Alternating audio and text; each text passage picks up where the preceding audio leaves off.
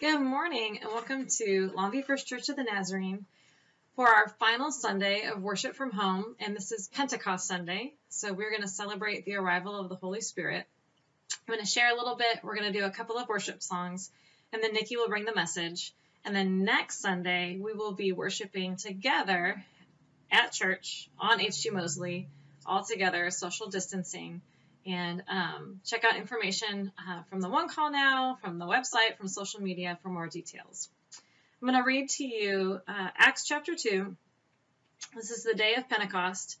It says, on the day of Pentecost, 7 weeks after Jesus' resurrection, the believers were meeting together in one place. Suddenly there was a sound from heaven like the roaring of a mighty windstorm in the skies above them, and it filled the house where they were meeting. Then what looked like flames of tongues of fire appeared and settled on each of them, and everyone present was filled with the Holy Spirit.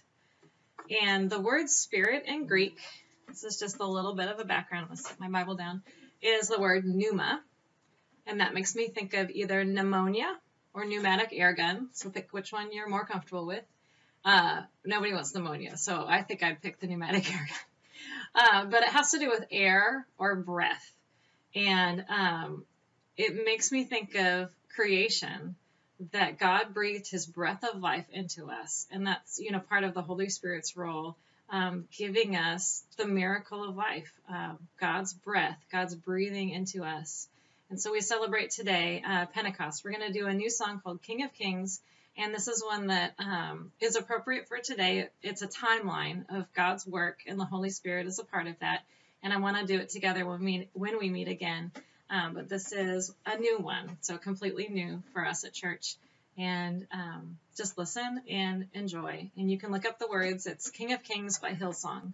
And follow along.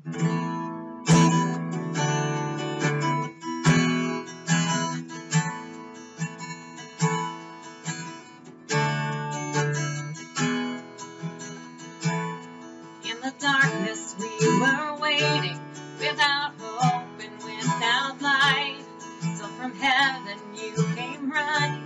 There was mercy in your eyes, to fulfill the law and prophets. To a virgin came the word, from a throne of endless glory to a cradle in the dirt. Praise the Father, praise the Son, praise the Spirit, three in one. God of glory, majesty, praise forever to the King of Kings, to reveal the kingdom coming, and to reconcile the lost, to redeem the whole creation. You did not despise the cross, for even in your suffering, you saw to the other side, knowing this was our salvation. Jesus, for our sake, he died. Praise the Father, praise the Son, praise the Spirit, three in one. God of glory, majesty, praise forever to the King of Kings. In the morning as you rose, all of heaven held its breath, till that stone was moved for good, and the Lamb had conquered death. And the dead rose from their tombs, and the angels stood in awe, for the souls of all who come to the Father are restored. And the church of Christ was born, and the Spirit lit the flame. Now this gospel truth of old shall not kneel and shall not faint. By his blood and by his name, in his freedom I am free. For the love of Jesus Christ, who has resurrected me. Praise the Father, praise the Son, praise the Spirit, three in one. God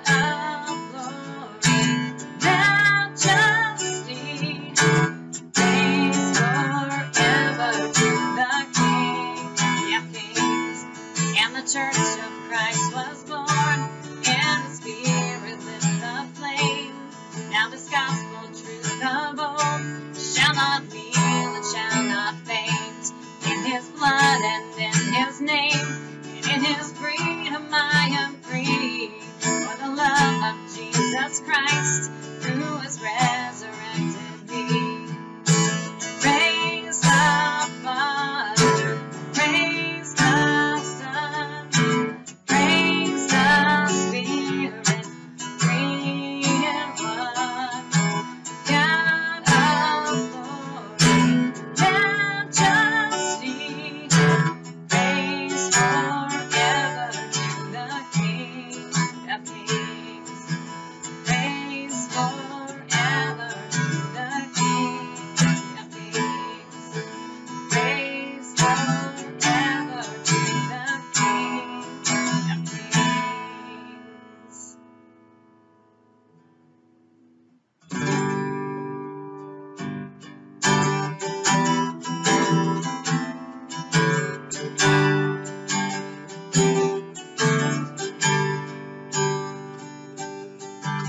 Spirit of the living God, fall afresh on me. Spirit of the living God, fall afresh on me. Help me, slowly, fill me, use me. Spirit of the living God, fall afresh on me. Spirit of the living God, fall afresh on me. Spirit of the living God, fall afresh on me. Help me, slowly, fill me, use me. Spirit of the living God, fall afresh on me. Now Nikki's going to share a message with you for Pentecost Sunday.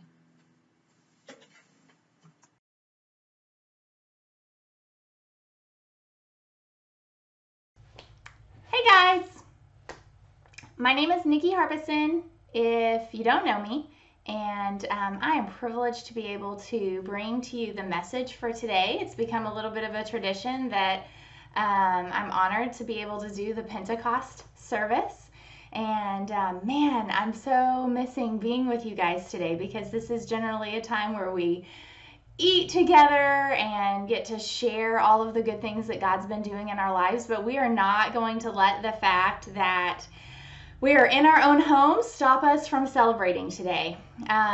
So as we get into this celebration, this focus on Pentecost Sunday, and we talk about what that means to us and what it means in just Christian tradition and Jewish tradition even, my hope and prayer for you guys today, for all of us today, is that we are filled with joy and thanksgiving and gladness, and a reminder of how much we really do have to celebrate today and every day, really, as God's people.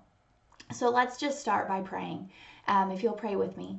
Father God, I thank you that you are with us. That it doesn't matter where we are or where we go. It doesn't matter if we're quarantined in our houses or if we're out working in our jobs, if we're on the front lines. Lord, if we're walking down the street, you're with us. And we are so grateful for the privilege that it is to have your Holy Spirit with us at all times. What a wonderful and amazing thing that is. Father, I pray that you would help us to celebrate your provision and your presence today. As we look at all of the gifts that you have given us in the past and that we continue to receive from you. We love you, Lord, and we thank you. Be with us today in your name. Amen. All right, guys. So today is Pentecost. And this is the day that we celebrate the coming of the Holy Spirit, the baptizing of Jesus' followers with the Holy Spirit. But it has a rich tradition and history outside of just our celebration of Pentecost. It's been known and celebrated. It's a Jewish festival called Shavuot, and it goes way back. And what's really cool, I think, always is how God throughout history just shows how orderly and thoughtful he is, and how much of what we celebrate with in our Christian faith mimics and fulfills what was put into place in the Old Testament. And it's just amazing. It's amazing to see how, Jesus's words where he says, I've not come to destroy the law, but to fulfill it, really plays out. And we can see that even in the celebration of Pentecost.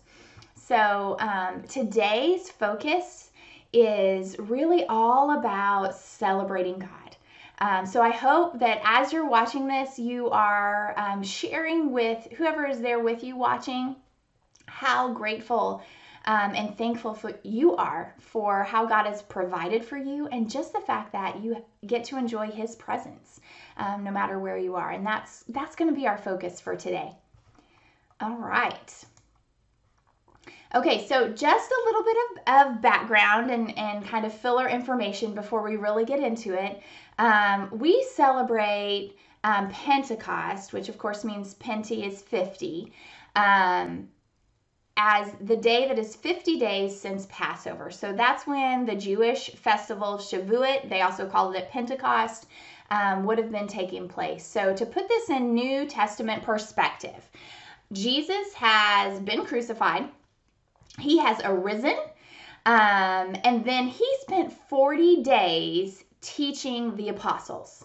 Okay, so he was kind of sequestered with them, teaching them after he was resurrected. And then he arose or ascended into heaven, and he left directions, specific instructions for the disciples that said, basically, you guys stay here in Jerusalem because I'm going to send you a gift. So don't leave. Y'all just wait. And the gift that the Father has promised you is going to be given to you. So that's a really hopeful thing and a promising thing. So the two festivals are really cool. Well, the one festival and then the coming of the Holy Spirit that we celebrate. So just to give you background, Shavuot was a festival with many names in Jewish tradition. So it was the feast of the first fruits of the harvest of your labor. It coincided with the wheat harvest. It was also called the Feast of Weeks. Another name was the Festival of the Giving to Us of the Holy Torah. So really long names.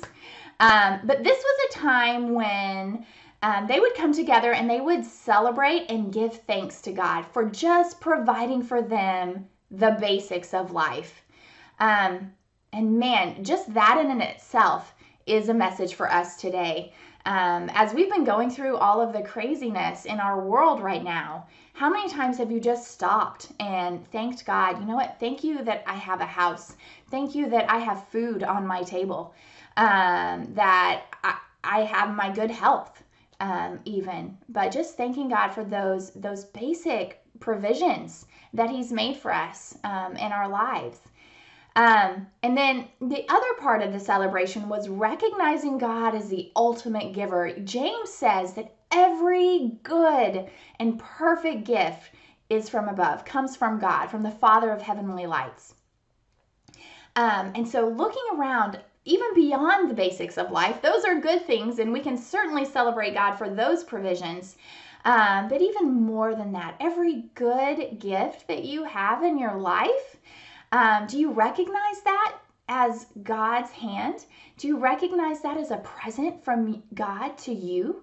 When something good goes in your life, when you get that promotion maybe that you had been hoping for, or when you recognize that, man, I might have just been in a terrible accident, except that, something went right for me and I was saved. And do you thank God for his hand of provision in that?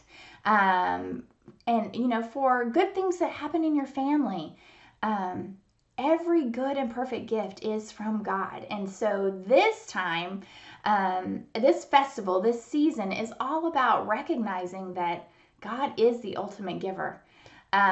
We think we do good things and we think we give to others, but it's just not even a shadow of the kind of giver that God is.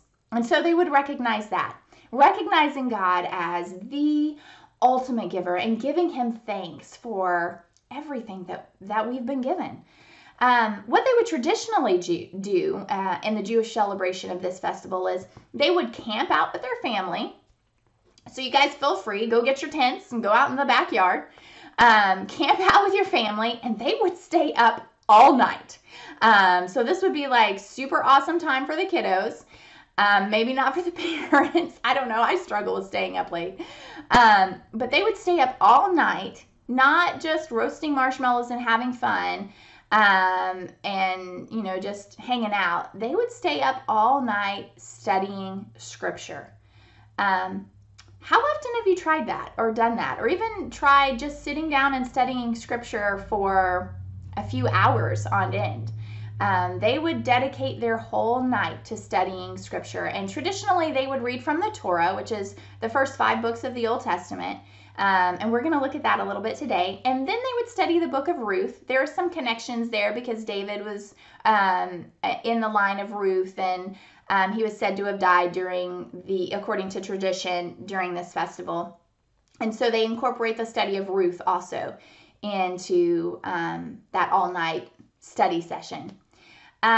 Families would also bring sacrifices. So they would bring 2 loaves of bread made from the wheat harvest, the first fruits of their wheat harvest, because that's when this falls in the calendar, and then animal sacrifices too. And so that's kind of the shell of this festival. It doesn't have as many rules as most Jewish festivals do. So it was a little looser, but big time, a time of celebration and a time of thanksgiving.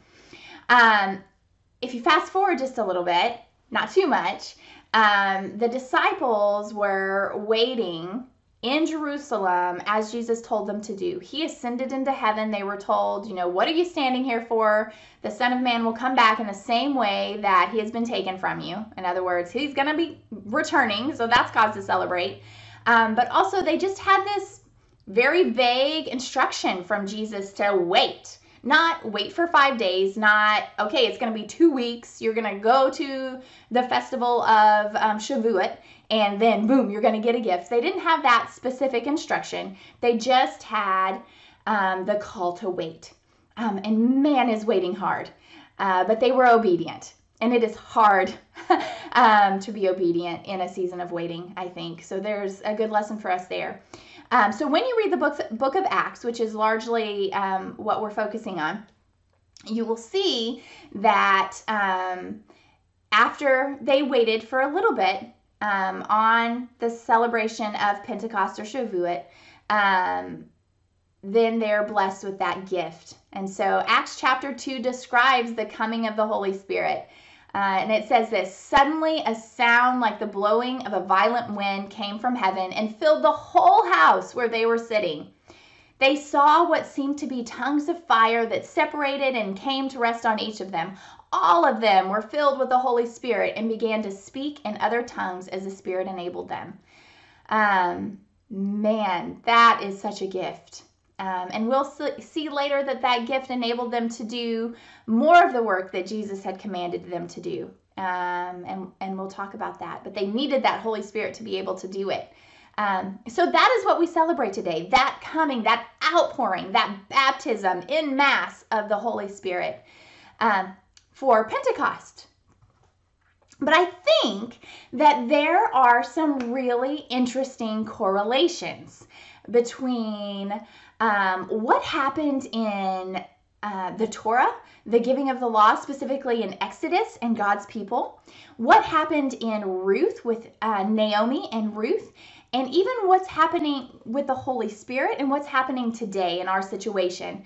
Not to make light of anything in the Bible, because I think God has foreknown everything that was going to happen. And he knew even today we would be dealing with our own versions of quarantine, of having to deal with how do we get back into society? What is our role in society during this time? And I think that we'll see some parallels. That in studying Exodus and in studying Ruth, we can see aspects of quarantining and re-entry into society, which is very similar to what we're dealing with today. And then the same with the Holy Spirit and the advent of the Holy Spirit. We're going to see in Acts parallels also with being quarantined and then dealing with re-entry into society and things being different and new. And so I hope you'll bear with me as we kind of explore these a little bit. And all throughout, no matter what the situation is, I hope that you also see the focus of celebration. That where there is God, there is cause to celebrate, no matter the situation surrounding you. So let's start with Exodus and what would be in the traditional festival of Shavuot or Pentecost. They would study the Torah. We're going to specifically focus on Exodus. Now, generally, they would read all of Exodus chapters 19 and 20, which is where Moses goes to Mount Sinai. He's given the 10 Commandments, and he brings them back to the people. I think if we look at this, we can see in even the giving of the 10 Commandments that God is sharing his presence with the people, with his people, and also giving them provision. We think of rules maybe as something, terrible or harsh or restricting, but they're really a story of God's love. It's really a story of God saying, I want to take care of you. Think of a parent taking care of a child. And to be a good parent, you give your children rules. It's a way of you providing for their safety. Now remember at this point that the Israelite people had been enslaved by Pharaoh. God has given them freedom from that entrapment, that enslavement, and they are totally dependent on him. They've wandered the desert.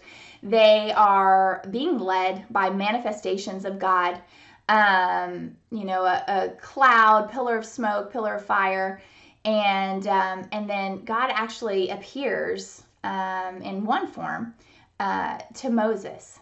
And so they are getting to experience, the Israelites, the presence of God in a certain way. Now, it's not quite the way that we experience it today. So, for example, let's look at Exodus chapter 19, verse 9. The Lord said to Moses, I am going to come to you in a dense cloud, so that the people will hear me speaking with you and will always put their trust in you. Then Moses told the Lord what the people had said. We see there that God desires to be present with his people, right? I'm going to come to you. Not just Moses goes to God, but God is going to come to him. And he wants the people to hear him speaking. Now, that's great and cause to celebrate. The fact that the Israelite people get to hear the Lord speaking is incredible, and it is cause to celebrate. The fact that he has rescued them from their being enslaved with Pharaoh, and he said, I want to be with you. I want you to be my people, and I want to be your God. And that they get to experience any bit of his presence is amazing and cause to celebrate. But there is a but here. In Exodus chapter 20, verse 18, we see that things were not just like, okay, now we're going to be with God all the time. Moses was allowed to go into God's presence to an extent, but the people really weren't. God sent Moses, or gave Moses, a list of restrictions. They had to purify themselves for 3 days. They had to all be clean according to their law. And even then, they only got to go to the foot of Mount Sinai. So we see in Exodus chapter 20, verse 18, when the people saw the thunder and lightning and heard the trumpet and saw the mountain in smoke, in other words, saw God's presence on the mountain, they trembled with fear. They stayed at a distance and said to Moses, "Speak to us yourself and we will listen, but do not have God speak to us or we will die." Moses said to the people, "Do not be afraid. God has come to test you so that the fear of God will be with you to keep you from sinning." The people remained at a distance while Moses approached the thick darkness where God was. And so in a way, in a small way, the Israelite people were kind of quarantined from God. They did not get to go directly into his presence. They were certainly quarantined to themselves, wandering in the desert, and weren't around anybody else for the most part. They had left their society of Egypt, as oppressive as it was. Moses gets to be their spokesperson, but they're not even allowed on the mountain. Okay, they get to sit back from a distance, a little more than 6 feet of social distancing between them and God. God cares about them, and he is enacting to provide for them, and his presence is closer than it ever has been.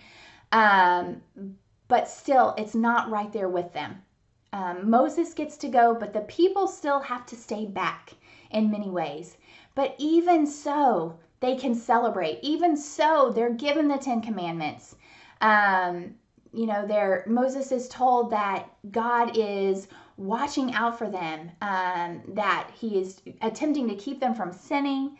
And so God is interacting in their lives. And even in that situation, when things are rough for them, traveling in the desert, that's rough. And just having to depend on God to give them their food, their manna every day, requires a huge faith. And I'm sure, and we know from the Bible, there was grumbling and they were upset at times. But what a wonderful thing that God cares so much about them to even come to that mountain, to take a hand in their lives. And so even in the midst of their quarantine from God and from the societies that they were used to, they have cause to celebrate. Let's move now and look at Ruth. As tradition would hold, we looked a little bit of Exodus, and now we'll take a second and look at Ruth. So the story of Ruth is, it's one that I love. We have here in the story of Ruth a couple of storylines going on. And so you've got Naomi, who has left her people with her husband and her sons. Her sons have married outside of the Israelite group, and so they've married Moabite women, and Moabites were like enemies of the Israelites. So this is a bad deal. And basically they left because of lack of faith. They heard there might be a famine, and so they were like, we're getting out of Israel. We're leaving this group. We're going to Moab, where hopefully the famine won't hit. Well, turns out the famine hits there, and it hits pretty bad. And so Naomi loses everything, right? Their livelihood, her husband, her sons. And so it's Naomi and her 2 daughters-in-law, Orpah and Ruth. And she's like, there's nothing else to do. All is lost. It's terrible. I'm going to go back home to my people. And of course, Orpah is like, and Ruth both start out saying, well, we'll go with you. And Naomi is like, no, you would do better off going back to your people, which shows how much her faith has taken a hit here. She's not saying, yes, come with me, my God will take care of you. She is desolate.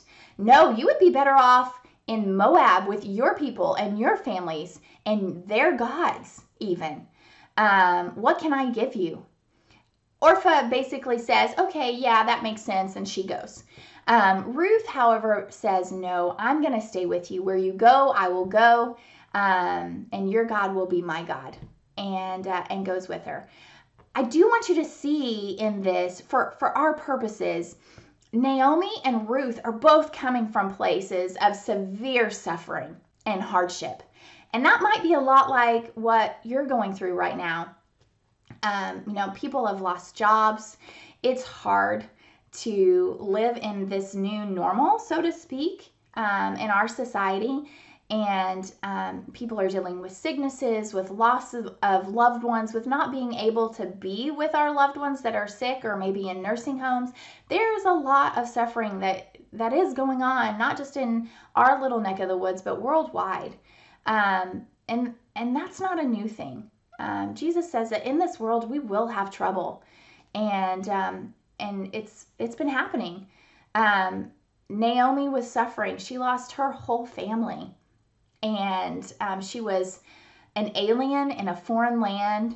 When she goes back home, it's not as though things are just all of a sudden better. And we see with her this idea of re-entering into society. She's been away. Things are different. And she no longer has her husband and sons to take care of her. It's just her and Ruth. And Ruth is a Moabite woman. She's not even Jewish. And they get there and they don't have money. We know that Ruth goes to the wheat harvest of Boaz, and she's gleaning the leftovers. And basically, the law tells anybody who's harvesting, who owns a field, to not pick every little tiny bit whenever they're harvesting the crops, but to leave some for the poor and the widows. And so that's what Ruth is going to glean. Right? I mean, these are giveaways for the poor, and she is just hovering there to hope that there's a little bit that she can get that's been left over so that she can provide food for her and for Naomi. And so they're dealing with this suffering, with poverty, with loss of family and loved ones, and Naomi is dealing with a loss of her faith, as we've seen. But still, even as they re-enter into this new society, they find there is cause to celebrate because God is still with them. He provides a redeemer. For Naomi, he shows that she's never alone. He gives her Ruth to travel with her, to take care of her. And through Ruth, Naomi is led back to God in her faith. And for Ruth and also Naomi, he provides a kinsman redeemer in the form of Boaz, who sees Ruth's heart and desire to help serve Naomi and is moved to care for them both. And he does. And he ends up marrying Ruth. They have a son. They become the line of David. And it's a pretty amazing way that God redeems their situation. A couple of verses to look at. In Ruth chapter 2, verse 12, we read, "The Lord repay you for what you have done, and a full reward be given you by the Lord, the God of Israel, under whose wings you have come to take refuge," or shelter. Then she said, "I have found favor in your eyes, my Lord, for you have comforted me and spoken kindly to your servant, though I am not one of your servants." So here we see Ruth finding provision and presence in Boaz, who comes to be in this book of the Bible a representative of Jesus or God, that Redeemer. And so they are never without provision and presence here.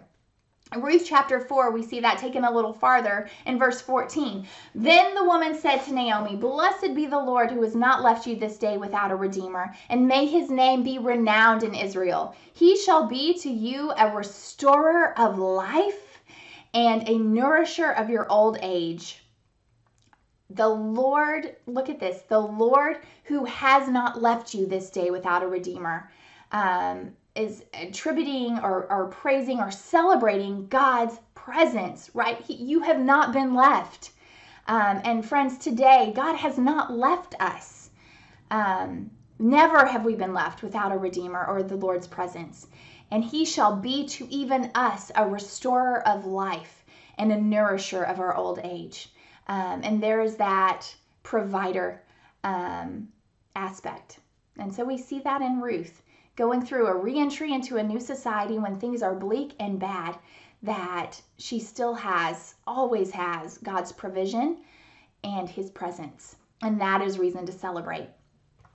All right, now let's look at the Holy Spirit and how that helps us continue to celebrate our provision and presence of God. So just as a reminder, we go into Acts. Jesus has left his followers, and which could be a tough time. They're like, okay, you've been with us. We thought you died. You arose. That is amazing. And we had you with us for a while. And then what? You left us again? But Jesus promises that if they wait there in Jerusalem, they will receive a gift. And here's his command in Acts chapter 1, verse 4. Do not leave Jerusalem, but wait for the gift my Father promised, which you have heard me speak about. For John baptized with water, but in a few days you will be baptized with the Holy Spirit. And so here, they're essentially commanded to shelter in place. Wait here. Just sit tight. Do not leave Jerusalem, and a gift will come to you. And that gift is going to be the Holy Spirit. And to them, this was all that they had been promised in kind of messianic prophecy, that they would be immersed in God's presence. And you can see that in Isaiah and Ezekiel and Joel.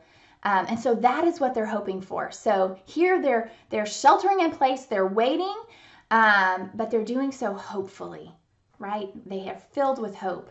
And that hope is rewarded.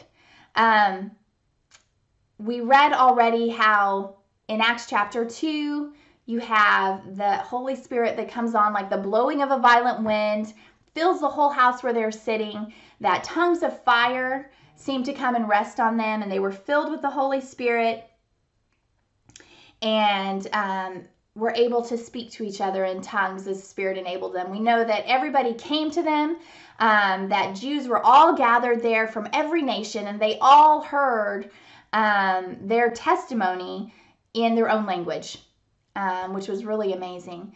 And all of this imagery, by the way, is very similar to the description of God's glory filling the temple. And so that's a really interesting connection here, because in the advent of the Holy Spirit, this pouring out of the Holy Spirit, God is coming to dwell in his people, not a building. It's no longer that they have to say, okay, well, I'm going to go to this one building where only really the high priest gets to go into God's presence, right? Think of Moses getting to go see God on Mount Sinai, where God is there, but not directly connected or in the presence of his people.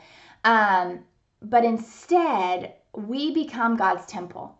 And so no longer are we quarantined or separated from God, right? Because of our sins, we can never be quite clean enough, could never be quite clean enough to go into his presence. After Jesus's death on the cross for our sins, he fulfills that sacrifice now and sends us the Holy Spirit so that we can be in God's presence. So no longer are they quarantined from God.